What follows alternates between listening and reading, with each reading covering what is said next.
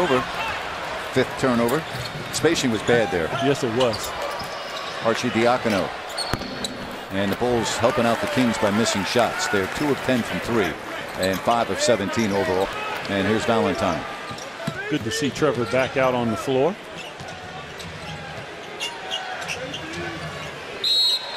That's a defensive 3-second violation. 1 of 8. And the Bulls miss White's attempt. Stays 25-23. Farrell. Ariza wide open. Dedmon. He'll go right back with it. Nice. But you can live with that Trevor Ariza shot. That is a shot created by your team.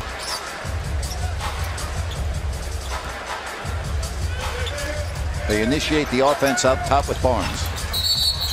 And that's an illegal screen, and the foul is called on Dewayne Dedmon. For instance, and gave Archie time to get his feet set. 33-27. Kings now 1 of 10 from 3. Dedmon steals the ball. Attack the basket.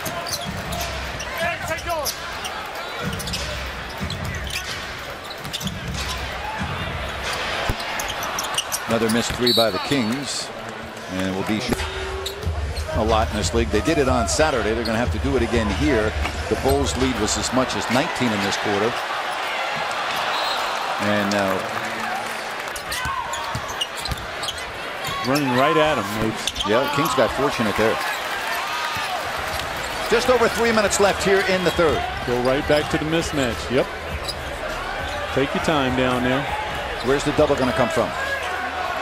See, it came from Levine. Look how quickly Bogdanovich read that. Yes, he did. As soon as Torres, Kings killer right there. Thaddeus Young from his days with the 76ers. 13th season from Georgia Tech. He's a 12th overall pick in 2007. And an offensive foul. 67. The Bulls have scored 20 points now off 15 turnovers.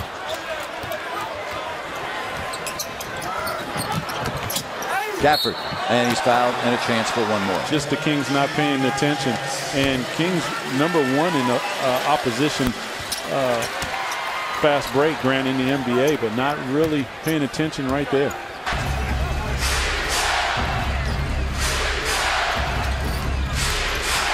White blocked by Dedmon, and now the Kings can get it down to 9 with a 3 ball. Bogey!